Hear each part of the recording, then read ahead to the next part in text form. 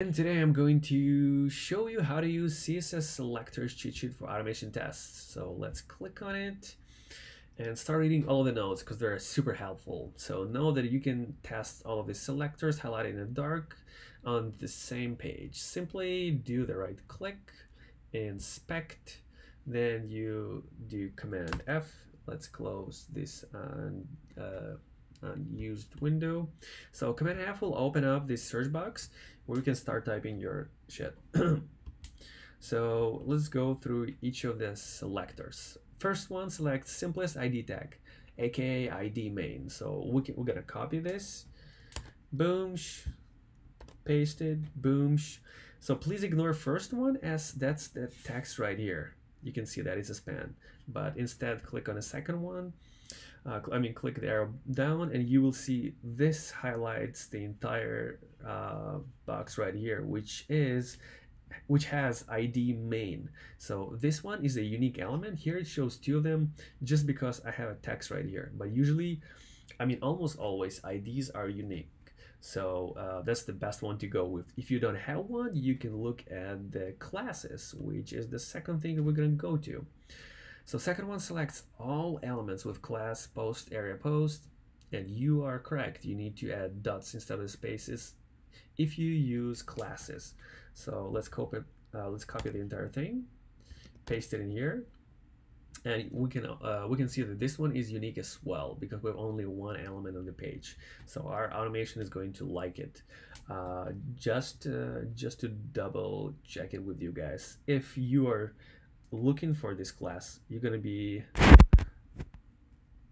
let me delete it from here.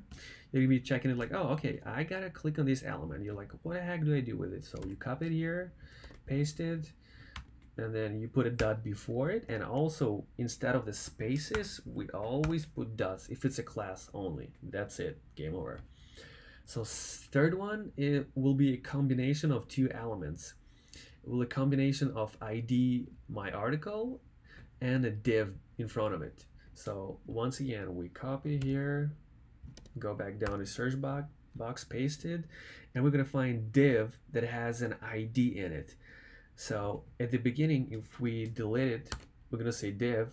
It's gonna show us 26 divs because we have a lot of them.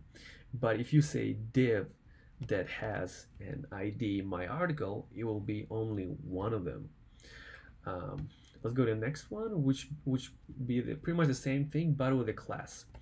And as I just told you before, if we're using class, we're putting dots instead of the spaces. Looks like we even have to do that with a div, because if we put a space, it's not going to find it for some reason. Well, let's just use it this way. So the next one is my favorite. That's what I really like. This one, basically, you can choose any element with the square brackets. That's the best one so far, because let's go through anything. Let's say, let's find something really weird. Something like this one right here, source. Actually, this one is a JavaScript. It's a bad example.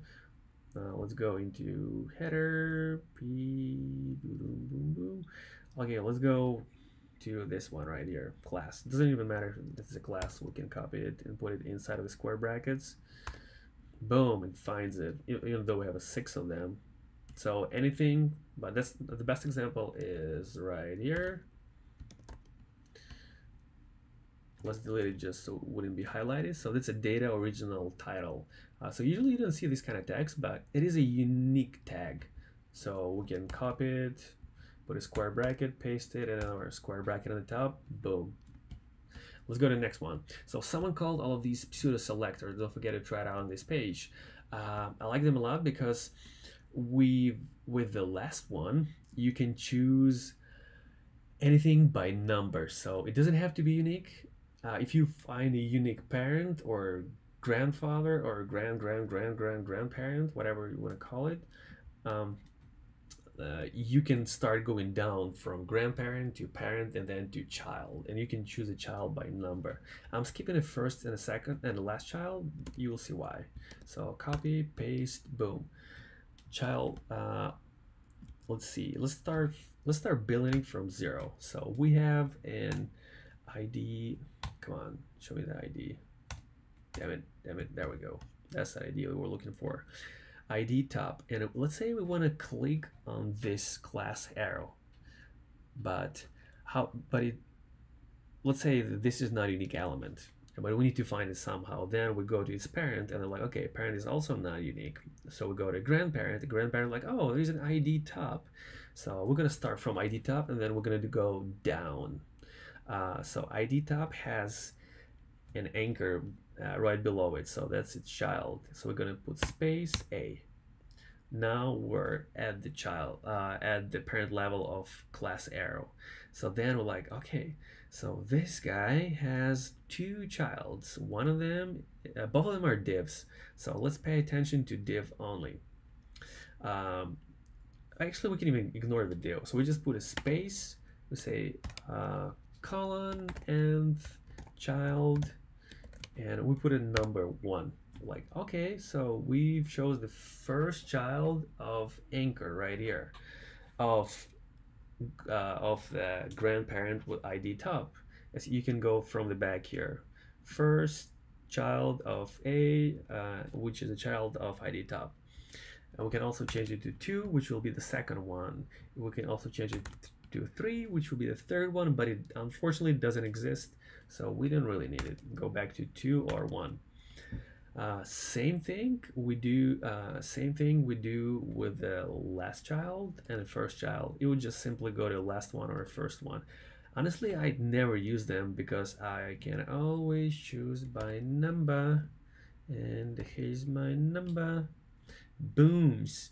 So now with all of this knowledge, you guys can crash any page. I mean, I've automated Instagram myself. They've been changing it a lot, but I still keep my automation alive.